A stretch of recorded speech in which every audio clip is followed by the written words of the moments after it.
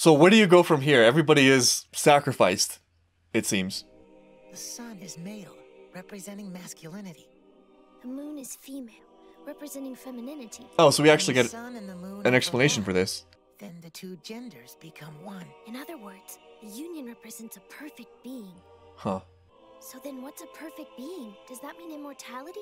Or maybe something even greater. But what could be greater than that? I don't know. Maybe God or something. Wow, Ed and Al actually snipped this out as kids. You have no choice but to be absorbed. So he's absorbing a perfect being. Absorbing God.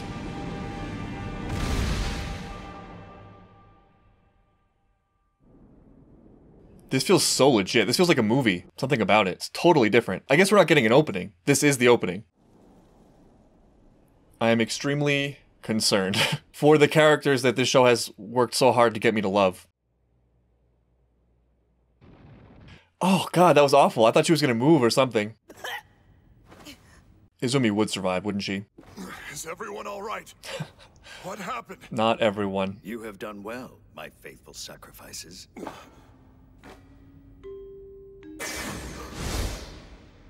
mean you actually did it? Yes, I have done what I set out to. Acquire God. And when you acquire God, you must become shirtless. If you had the power of God, would you wear a shirt? I don't think so. He looks great though, not gonna lie. Does this mean everyone was turned into a Philosopher's Stone? How many lives were sacrificed for this? What is the value of a human soul? Westeros is A a lot. large country, at least 50 million people. What is the value of 50 million souls? God. Episode 61, He Who Would Swallow God. Damn you! The whole tone of the show just shifted. The power of God is now in my control. With that, I can do anything. For instance, I can create a sun right in the palm of my hand. That's amazing. All right, a couple things. I was really wondering what this episode would look like because there was a possibility for me in my mind that if he was God, he would just be gone. You know what I mean? It's interesting to me that he returned to his human form in a way. He seems to be very much the same person, just with enhanced powers. I cannot but wonder, what now? What do you do with this even? Try to fulfill your human desires? You know what I mean? I feel like Father's really lonely, actually. I feel like a lot of this is motivated by just sadness. All that being said, you know, looking for positives in characters, props to him for actually pulling it off to the point where he can make a son. We talk a lot about Father's sins, but his virtues are patience, diligence, intelligence, maybe. Shall I turn its flame loose in here? What do you think? Oh, something's going wrong. Your plan for binding God to this world was a flawed one. Tell him, We Hohenheim. plotted against you since the moment you set it in motion. We no longer have bodies to return to, but the people of Amestris still have the chance to resume their physical forms. Yes, we know what we must do. Let us return their souls back to their bodies. It is what Hohenheim asks of us. I still enjoy the fact that Hohenheim went out of his way to, like, learn all of these Xerxian souls. Father, meanwhile, is like, get this stuff out of me. They will not activate without a circle. That's a basic rule of alchemy. We do have a circle. It's one of enormous power. Oh, so he used the and it can souls be to make a self-activating, alchemical circle? even if something should happen to incapacitate me. The moon's shadow cast on Nice. the world by the eclipse. We're starting now, Hohenheim! So he literally, like, planted the souls. It's time you remember your place, wolf in the flesh. It's rare to see Hohenheim be so riled up, but did he take his hands out of his pockets?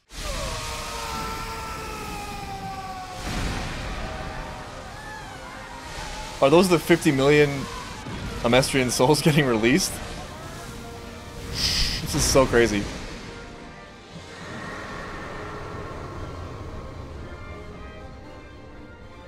Alright, it looks like they're getting returned. Yeah, there we go. Oh, thank God the baby's alright.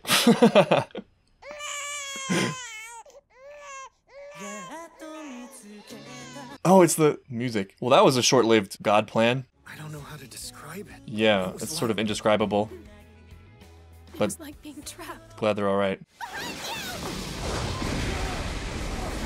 Yeah, he's still a threat, though. It's not over. I can't hold on much longer!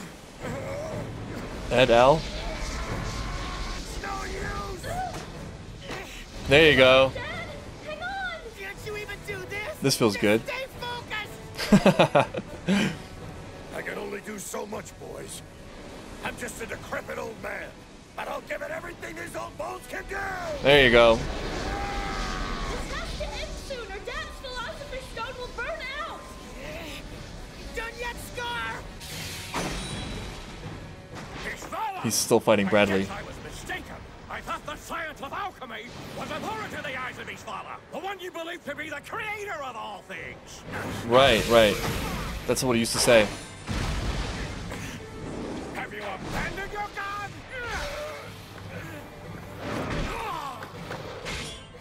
You would leave him so easily?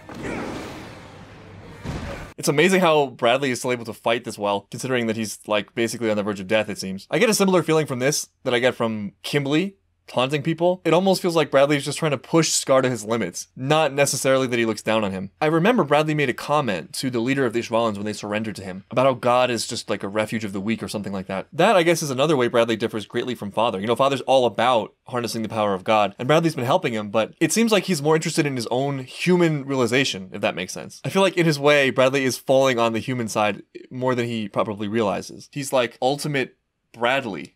Is he? During the Ishvalan Civil War. When you were surrounded by nothing but despair. This is amazing. Surely somewhere in the darkest depths of your heart, you began to believe that there was no God in this world at all! What's your answer, Scar?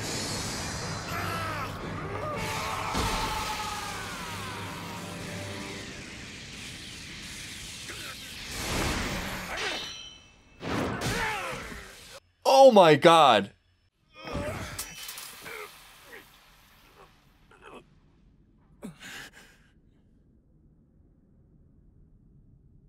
Bradley, man, even the way he went out. I myself have never believed in faith or God. If they exist, perhaps this is their way of divine justice and providence. Any last words you'd like to say? None. Such a sad life. Tell me, Bradley, was there anyone who you loved? Any friends? Your wife? His wife. My wife. Yeah. Are you saying you have nothing? No message for her? When she finds out what you are? Your trivial words of sorrow, of love and guilt mean nothing to me, young lady. My wife understands.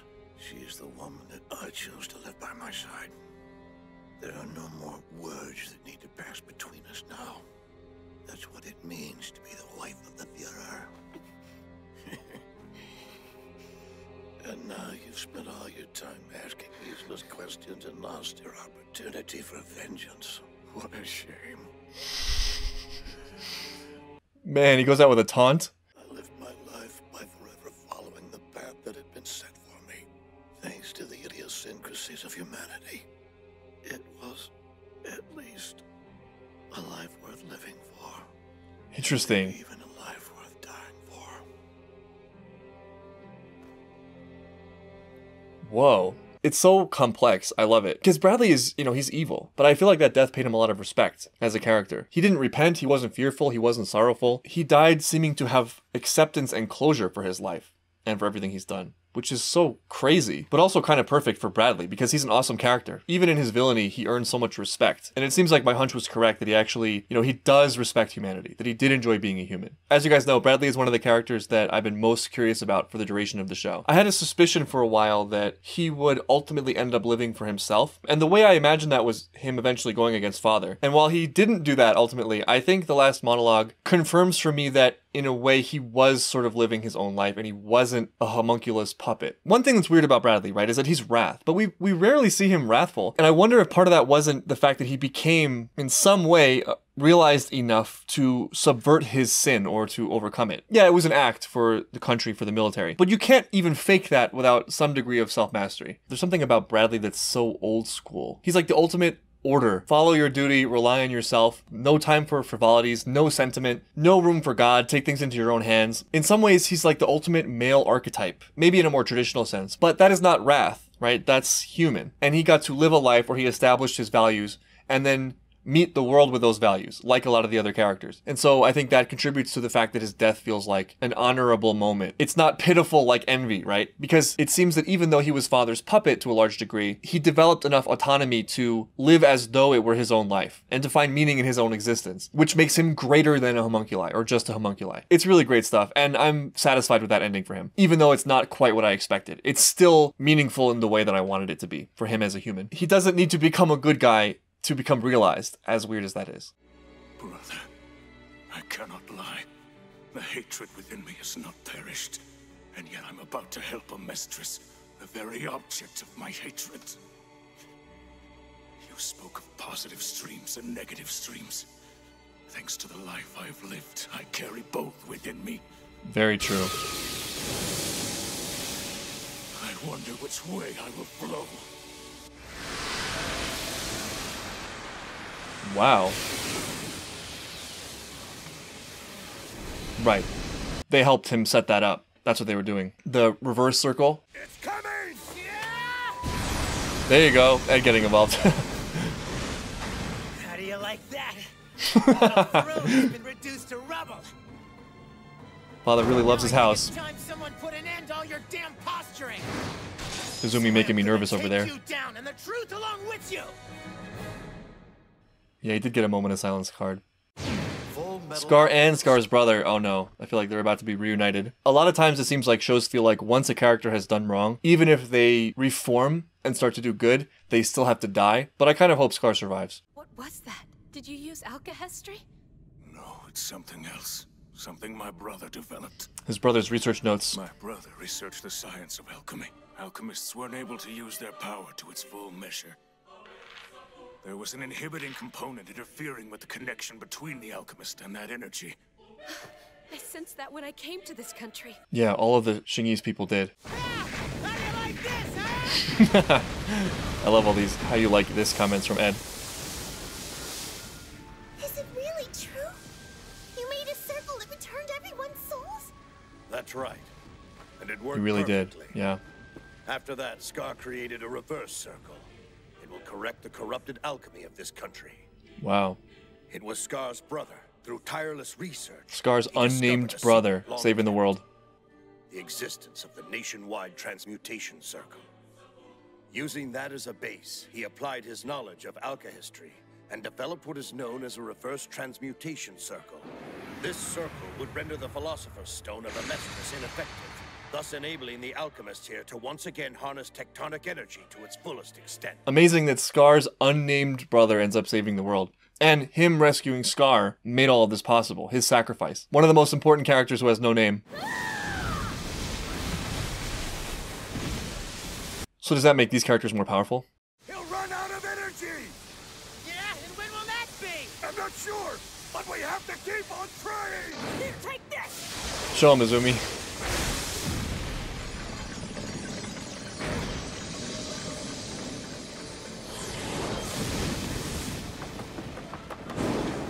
Look who it is. That's exactly the tub I took a bath in.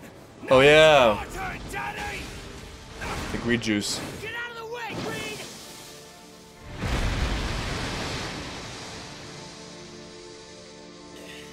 And that's how Father became a statue.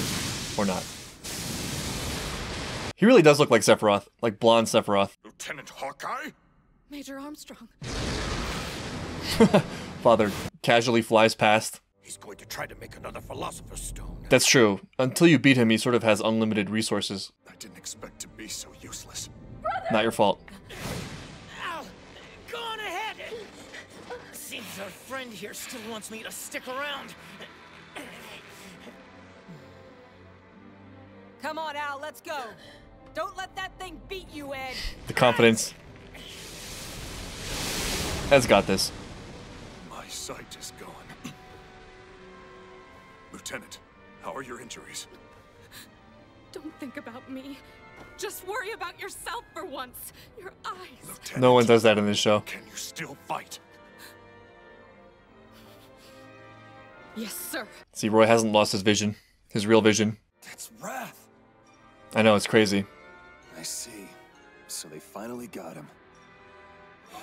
You know what's crazy to think about too is that, I mean, there were a lot of things that contributed to his death, but one of the biggest ones was an unnamed soldier, right? The soldier at Briggs who just happened to shoot him. Well, I guess the biggest impact was probably the Buccaneer Fu combo. But still, there's something cool about the fact that just a random soldier was one of the elements of Bradley's demise, considering how little regard he had for his people. Bastard dies with that peaceful look on his face. Yeah, it's kind of weird, right? Explain it to me. Why are you so eager to be his willing lapdog? He's wearing you ragged, breaking you down. Play to his pride. He doesn't even care. Ed's gonna win with words. Father doesn't. I am not a puny weakling like you are. I am one of the homunculi. Triggered. What do you know,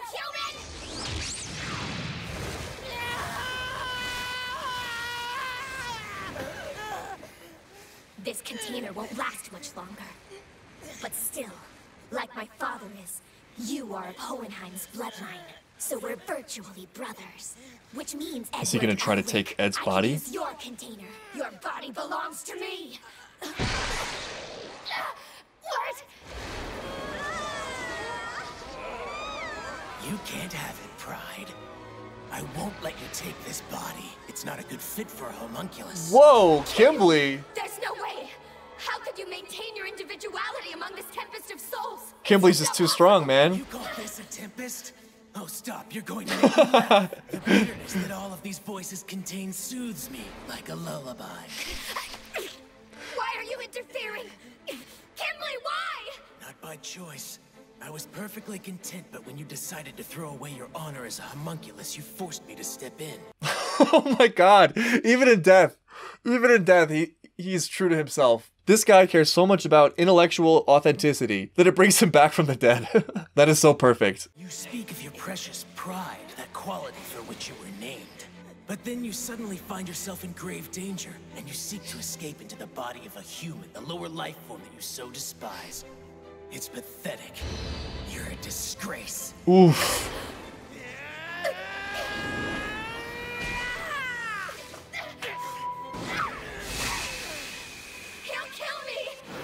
If you think that, then you still don't understand Edward Elric. Kimblee understands, though. Kimblee is awake, man.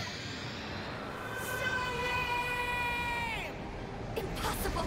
He's turned himself into a Philosopher's Stone and now he's Whoa. forcing his way inside me. Thank you for the exposition, but I needed that. Pretty cool. You are mine! Stop this. Stop this.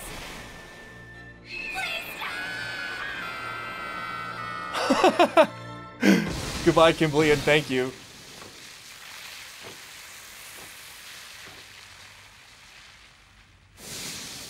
Whoa. But he didn't kill him. So this is your real body. Whoa, did he just like reincarnate him? Once this is all over, I'm gonna have to apologize to Mrs. Bradley. You can wait right there, you foolish boy.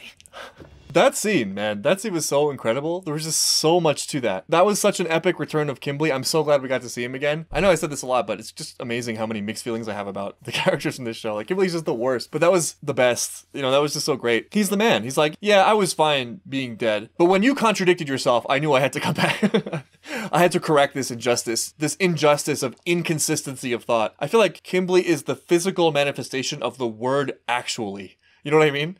Actually, and I love how he understood Edward Elric to know that Ed wasn't planning on killing Pride. And then Ed's actual move was amazing. So we've seen him figure out that he could be a Philosopher's Stone, right? And so he used his own power to do something like reincarnate Pride, which is such a great thing because we got Mrs. Bradley to think about. And now it seems like she'll be able to actually have baby Salim, which is kind of the perfect solution to that, and is consistent with Ed, and will earn Kimblee's respect, who then just gracefully fades away with a hat tip. It was perfection. That scene was just amazing on so many levels.